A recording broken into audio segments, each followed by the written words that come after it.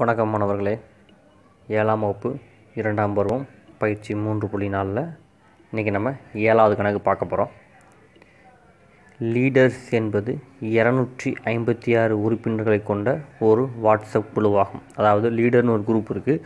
அந்த குரூப்பில் இருக்கக்கூடிய மொத்த மெம்பர்ஸ் எவ்வளவு அப்படின்னா 256. இக்குழுவில் உள்ள ஒவ்வொரு உறுப்பினர்களும் 256 வெவ்வேறு உறுப்பினர்களை கொண்ட தங்களுடைய சொந்த வாட்ஸ்அப் குழுவிற்கு நிர்வாக பொறுப்பாளர் ஆவார். அதாவது இந்த லீடர்ஸுங்கிற குரூப்பில் 256 பேர் இருக்காங்க. அந்த 256 பேரும் தனியாக ஒரு குரூப் வச்சுருக்காங்க. ஒவ்வொரு குரூப் வச்சுருக்காங்க 256. சரியா? அவங்க அந்த 256 பேரும் அந்த தனித்தனி குரூப்புக்கு எப்படி இருக்காங்க அப்படின்னா அட்மினாக இருக்காங்க. அப்படின்னா ஒரு செய்தியை லீடர்ஸ்லேருந்து ஒரு செய்தியை அனுப்புகிறாங்கப்பா. என்னது? லீடர்ஸ் குரூப்லேருந்து ஒரு செய்தி என்ன செய்கிறாங்க அப்படின்னா அனுப்புகிறாங்க. அனுப்பும்போது அவங்களும் அவங்களோட சொந்த குரூப்புக்கு அட்மினாக இருக்காங்களே அந்த குரூப்புக்கு அந்த செய்தி அனுப்புகிறாங்க. அப்படின்னா மொத்தம் அந்த செய்தி எத்தனை பேருக்கு சென்றடையும்னு கேட்டிருக்காங்க. சரியா? இது வேற ஒன்றும் பெரிய விஷயமே கிடையாதுப்பா. ஏட்டா 256 × 256. சரியா? இவ்வளோ ஆன்சர். 256ஐயும் 256 என்ன செய்ய போகிறோம் அப்படின்னா பெருக்க போகிறோம். பெருக்குனா நமக்கு என்ன வருது அப்படின்னா 65,536 வரும். இதுக்கு இதான் ஆன்சர். இப்போ அடுத்து 8வது சம். 3x + 2 = 3x + 216 எனில் எக்ஸின் மதிப்பை காண்க. இது ரொம்ப சிம்பிள் தான். அதாவது எக்ஸோட மதிப்பு நம்ம கண்டுபிடிக்க போகிறோம். இப்போ நம்ம சம்முக்குள்ளே போகலாமா? ஃபஸ்ட்டு என்ன செய்ய போகிறோம் அப்படின்னா சம்மில் கொடுத்துருக்க மாதிரி என்ன செய்வோம் அப்படின்னு நம்ம எழுதிக்கிடுவோம். ரைட்டாப்பா? சம்மில் என்ன கொடுத்துருக்காங்கப்பா? 3x + 2 = 3x + 216ன்னு கொடுத்துருக்காங்களா? இங்கே எல்லாமே என்ன இருக்குது? ஏதோ சம்திங் அடியில் ஒரு பேஸ் இருக்குது. அதுக்கு மேலே என்ன இருக்குது அப்படின்னா பவர் இருக்குது. ஆனால் இந்த 216 மட்டும் பாருங்கள் தனியாக இருக்கும். அதாவது பேஸ் இருக்காது, பவர் இருக்காது. அப்போ நான் என்ன செய்ய போகிறேன் அப்படின்னா இந்த 216 நான் டானா வகுத்தலில் போட போகிறேன். இதை நம்ம 216 3ஆல் வகுத்தோன்னா எனக்கு என்ன வரும் அப்படின்னா 72ன்னு வரும். திரும்ப 72 3ஆல் வகுத்தோம்னா எனக்கு 24ன்னு வரும். இந்த 24 3ஆவது எப்போ வருமா? இதை நம்ம 3ஆல் வகுத்தோம்னா என்ன வரும் அப்படின்னா 8ன்னு வரும். 8 எந்த எப்போ வரும்? 2ஆவது எப்போ வருமா? 8 2ஆல் வகுத்தா 4ன்னு வரும். இந்த 4 2ஆல் வகுத்தா எனக்கு என்ன வரும் அப்படின்னா 2ன்னு வரும். அப்போ நான் இந்த 216 நான் எப்படி எழுதிக்கலாம் அப்படின்னா 3 எத்தனை 3 வந்திருக்கு? 1 2 3. அப்போ 3/3 × 1 2 3 2/3 நான் இங்கே என்ன செஞ்சுக்கலாம் அப்படின்னா எழுதிக்கலாம். ரைட்டாப்பா? நான் சொல்கிறது புரிஞ்சுதாப்பா? ரைட். இப்போ நான் இந்த 216க்கு பதிலாக நான் இங்கே என்ன எழுத போகிறேன் அப்படின்னா இது எழுத போகிறேன். அப்போ 3x + 2 = 3/x ப்ளஸ் நான் இந்த 216 இருக்காப்பா. நான் அந்த 216க்கு பதிலாக நான் எப்படி எழுதுகிறேன் அப்படின்னா இங்கே பாருங்கள் 3/3 + 2/3ன்னு எழுதியிருக்கேன். சரியாப்பா? இப்போ எதுலையாவது ஒன்றில் அடுக்கு வந்து ப்ளஸ்ஸில் இருந்துச்சுன்னா நம்ம அதை எப்படி எழுதிக்கலாம் அப்படின்னா பெருக்கல் எழுதிக்கலாம். ப்ளஸ்ஸில் உள்ளதை தனியாக என்ன செஞ்சுக்கலாம் அப்படின்னா பிரித்து எழுதிக்கலாம்.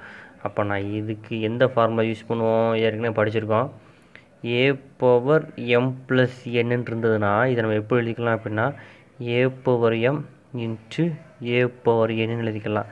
இந்த மெத்தடில் தான் இது இருக்குது. நான் இதை எப்படி பிரித்து எழுத போகிறேன். அப்புறம் எப்படி எழுதிக்கலாம்? 3/x × 3/2 = 3/x + 3/3.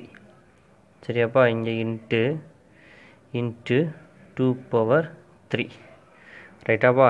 இப்போ இங்கே பாருங்கள் இங்கேயும் 3/x இருக்குது, இங்கேயும் 3/x இருக்குது. அதனால் நான் என்ன செய்ய போகிறேன் அப்படின்னா ஒரு 3/xஆல் நான் டிவைட் பண்ண போகிறேன். அப்போ நான் ஒரு 3/xஆல் டிவைட் பண்ணோம்னா என்ன வரும் அப்படின்னா இங்கே எனக்கு 3/x × 3/2 3 power x equal to இது ரெண்டு டேர்மாக இருக்குது, அதனால் இதுக்கு தனியாக ஒரு 3 power xஆல் டிவைட் பண்ணுறேன், ப்ளஸ் இதுக்கு தனியாக ஒரு 3 power xஆல் நான் டிவைட் பண்ணுறேன். சரியாப்பா? 3 power x. இப்போ நான் என்ன செய்ய போகிறேன் அப்படின்னா, இந்த 3 power xும் இந்த 3 power xும் கேன்சலு, இந்த 3 power xும் இந்த 3 power xும் கேன்சல். இப்போ மிச்சம் நமக்கு என்ன கிடைக்குன்னு பாருங்கள். இங்கே நமக்கு என்ன கிடைக்கி? 3 power 2 ஈக்குவல் டு, இங்கே எல்லாம் கட் ஆகிடுச்சுன்னா ஆன்சர் என்ன வரும்? 1ன்னு வரப்போகுது. அப்படி தானப்பா? 1 தானப்பா வரும். ஓகே, ப்ளஸ் இங்கே என்ன இருக்குன்னு பாருங்கள். 3 power 3 by 3 power x into 2 power 3. அதாவது இங்கே அடிமான ரெண்டுத்துலையுமே 3ன்னு இருக்கிறதுனால நான் இந்த ரெண்டையும் சேர்த்து எழுதியிருக்கேன், இதை நான் தனியாக எழுதியிருக்கேன். சொல்கிறது புரிஞ்சுதுலப்பா? ரைட். இதுக்கு நமக்கு ஒரு ஃபார்முலா இருக்குது. இதை நம்ம எப்படி எழுதலாம் அப்படின்னா, a power m by a power n இருந்துச்சுன்னா எப்படி எழுதிக்கலாம்? m minus n எழுதிக்கலாம். அதாவது வகுத்தல் இருக்கும்போது அடுக்கு 2 நம்ம என்ன செஞ்சுக்கலாம் அப்படின்னா கழிச்சிக்கலாம். அதே மெத்தடில் தான் இது இருக்குது. இதை நம்ம இப்போ எப்படி எழுத போகிறோம் அப்படின்னா, 3 ஸ்கொயர்னா எப்படி எழுதிக்கலாம்? 3 × 3 9 ஈக்குவல் டு 1 ப்ளஸ் இதை நான் இந்த மெத்தடில் என்ன செய்ய போகிறோம் அப்படின்னா எழுத போகிறேன். அப்போ 3 பவர் 2 கழிக்கணுமா? அப்போ 3 மைனஸ் எக்ஸ் இங்கே என்ன இருக்குது? Into 2 power 3. அப்போ 2 3 தடவை இருக்கிற என்ன வரும் அப்படின்னா நமக்கு 8ன்னு வரும். சரியாப்பா? இங்கிட்ட ப்ளஸ்ஸாக இருக்குது, இங்கிட்ட போகும்போது எதாவது வரும் அப்படின்னா மைனஸாக மாறும். அப்போ 9 மைனஸ் 1 ஈக்குவல் டு இங்கே என்ன இருக்குது? 3 பவர் மைனஸ் எக்ஸு இன்ட்டு 8. 9லேருந்து 1 கழிச்சா என்ன போகிறோம்பா? 8 equal to 3 power 3 minus X into 8. பெருக்கலாக இருக்கிறது ஈக்குவல் டு இந்த பக்கம் போகும்போது நமக்கு எதாவது மாறும் அப்படின்னா வகுத்தலாம் மாறும். அப்போ எப்படி எழுதிக்கலாம்? 8/8. இது இந்த பக்கம் போகும்போது பெருக்கலாக இருக்கா, இங்கிட்டு போகும்போது வகுத்தலாம் பாருது. மிச்சம் என்ன இருக்குது? 3 பவர் 3 மைனஸ் எக்ஸுன்னு இருக்குது. 1/8 1/8. அப்போ நமக்கு ஆன்சர் என்ன வருது? 1ன்னு வருது. 3 மைனஸ் பவரில் 3 மைனஸ் எக்ஸ். சரியா? நமக்கு இங்கே ஒரு ஃபார்முலா ஏற்கனவே படிச்சிருக்கோம். என்ன ஃபார்முலா படிச்சிருக்கோம் அப்படின்னா, எதுலையாவது ஒன்றில் பவரில் 0ன்னு இருந்தால் அதை நம்ம எப்படி எழுதிக்கலாம் அப்படின்னா 1ன்னு எழுதிக்கலாம். இங்கே நமக்கு அடிமானம் என்ன இருக்குது? 3. இங்கேயும் 3 மாற்றணும். அப்படி எப்படி எழுதிக்கலாம்? 3 பவர் 0. Anything power 0 value 1. இப்போ 3 பவர் 0னா வேல்யூ 1 தான். சரியா? அப்போ இங்கே 3 மைனஸ் எக்ஸு. அப்போ இங்கே அடிமானம் 2 1 போல் இருக்கா? அப்போ இந்த மூணு என்ன செஞ்சிடலாம் அப்படின்னா கேன்சல் பண்ணிடலாம். அப்போ நமக்கு மிச்சம் இங்கே என்னப்பா இருக்குது? 3 மைனஸ் எக்ஸ் ஈக்குவல் டு 0. நம்ம வசதிக்காக இதை இங்கிட்டு இந்த பக்கம் எழுதியிருக்கோம். சரியா? ஒன்றும் தப்பு இல்லை. இங்கே கொண்டு போனால் என்ன வரும்? எக்ஸ் மைனஸ் இந்த பக்கம் ரொம்ப எதாவது வரும்? ப்ளஸ்ஸாக மாறப்போகுது. அப்போ X equal to 3. X equal to 3. Easy தான். இந்த சமு புரியாட்டா ஒரு தடவைக்கு 2 தடவை பாருங்கள், சமு ஈஸியாக புரியும். அடுத்து 9வது சமம் பார்க்க போகிறோம். Capital X equal to 5x² plus 7x plus 8 மற்றும் capital Y equal to 4x² minus 7x plus 3 எனில் கேபிட்டல் எக்ஸ் ப்ளஸ் கேபிட்டல் ஒய்யின் படியை காண்க. சரியா? இதோட படி என்னென்னு பார்க்க போகிறோம். அதுக்கு முதல்ல நம்ம கேபிட்டல் எக்ஸையும் கேபிட்டல் ஒய்யும் என்ன செய்ய போகிறோம் அப்படின்னு நம்ம கூட்ட போகிறோம். இப்போ என்ன வரும்? Capital X plus capital Y.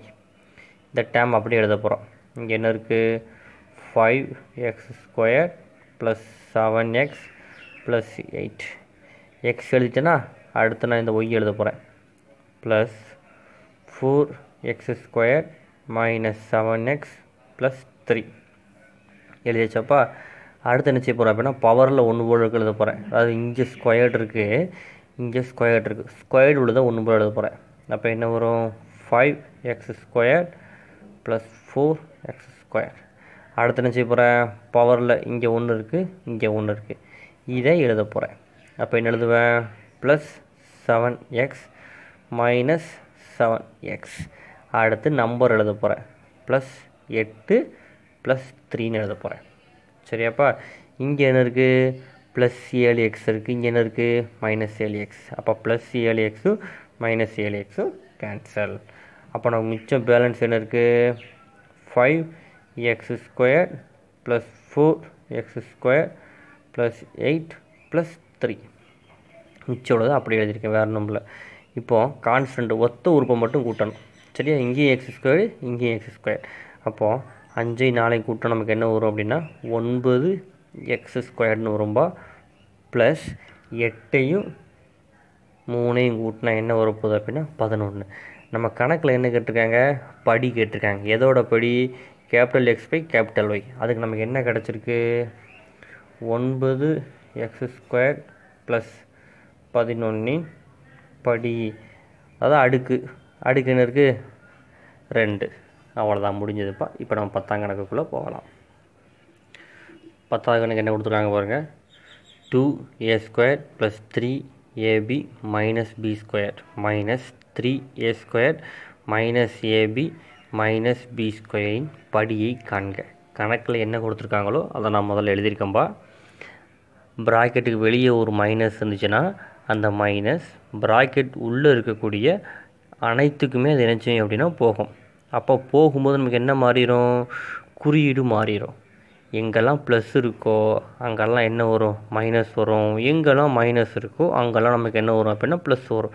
அப்போது இது உள்ளே போகும்போது இங்கே என்ன 3a² இருக்குது? +3a² இருக்கா? அப்போ இந்த மைனஸ் உள்ளே போகும்போது எதாக மாறும் அப்படின்னா -3a² மாறிடும். திரும்ப இந்த மைனஸ் இங்கே போகும்போது இங்கே மைனஸாக இருக்குது, எதாக மாறிடும்? +ab மாறிடும். திரும்ப இந்த மைனஸ் உள்ளே போகும்போது மைனஸாக இருக்குது, எதாக மாறிடும்? +3b² மாறிடும். சரியாப்பா? இப்போ நான் ஒத்த உறுப்பு பூரா எழுத போகிறேன். அதாவது ஆங்கில எழுத்தில் சேமாக இருக்கக்கூடிய எழுத்து ஃபுல்லாக எழுத போகிறேன். பவரும் ஒன்று போல் இருக்கணும். இப்போ முதல்ல a² எழுதலாமா? அப்போ இங்கே என்ன இருக்குன்னு பாருங்கள். 2a². அடுத்து என்ன இருக்குது? -3a² எழுதியாச்சா? அடுத்து என்ன செய்ய போகிறேன்? b² உள்ளதை எழுத போகிறேன். இப்போ b² எங்கே இருக்குது? -b² + 3b² எழுதியாச்சாப்பா? அடுத்து என்ன செய்ய போகிறேன்? வேறு என்ன மிச்சம் இருக்குது? ab மிச்சம் இருக்கா? இப்போ ab உள்ள எழுத போகிறேன். 3ab + ab எழுதிட்டேனாப்பா? இப்போ என்ன செய்ய போகிறேன்? ஒத்த உறுப்பை பூரா கூட்டவும் செஞ்சுக்கலாம், கழிக்கவும் செஞ்சுக்கலாம். அப்போ நான் என்ன செய்ய போகிறேன்? இங்கே 2 இருக்கா? அப்போ 2யும் 3யும் கழிச்சா என்ன வரும்? a வரும். என்ன a வரும்? எது பெரிய நம்பரு? 3 தான் பெரிய நம்பர். அப்போ பெரிய நம்பர் குறிட்டு போடணும். அப்போ -a². இங்கே b² முன்னாடி எதுவுமே இல்லாட்டா 1 இருக்குது அர்த்தம். அப்போ நான் 3யும் 1யும் கழிச்சா எனக்கு என்ன வரும் அப்படின்னா 2ன்னு வரும். என்ன 2? +2. ஏன்? பெரிய நம்பர் என்ன இருக்குது? ப்ளஸ் இருக்குது, அதனால் +2. இங்கே என்ன? b². அடுத்து இந்த ஏபிக்கு முன்னாடி எதுவுமே இல்லாட்டா 1 இருக்குது அர்த்தமா? அப்போ 3யும் 1யும் நான் கூட்டினா எனக்கு என்ன வருது அப்படின்னா 4abன்னு வருது. நமக்கு என்ன கேட்டிருக்காங்க? படி கேட்டிருக்காங்க. எதோட படி? வந்த ஆன்சரோட படி. வந்த ஆன்சர் என்னது? -a² + 2b² + 4ab படி. சரியா? படி அப்படின்னாலும் நமக்கு தெரியும் உயர்ந்த அடுக்கு. இதில் எது உயர்ந்த அடுக்கு? இந்த பவரில் 2 இருக்கா? எல்லாத்துலேயும் பவர். இங்கேயும் பவரில் 2, இங்கேயும் பவரில் 2, இங்கேயும் பவரில் 2. படி அப்படின்னாலே என்னது அப்படின்னா உயர்ந்த அடுக்கு. அப்போ இதனுடைய உயர்ந்த அடுக்கு என்னது அப்படின்னா 2. அப்போ நம்மளோட உயர்ந்த அடுக்கை தான் நம்ம என்ன செஞ்சுருக்கோம் அப்படின்னா நம்ம இப்போது எழுதியிருக்கோம். சரியாப்பா? ரொம்ப ஈஸியான கணக்கு தான்.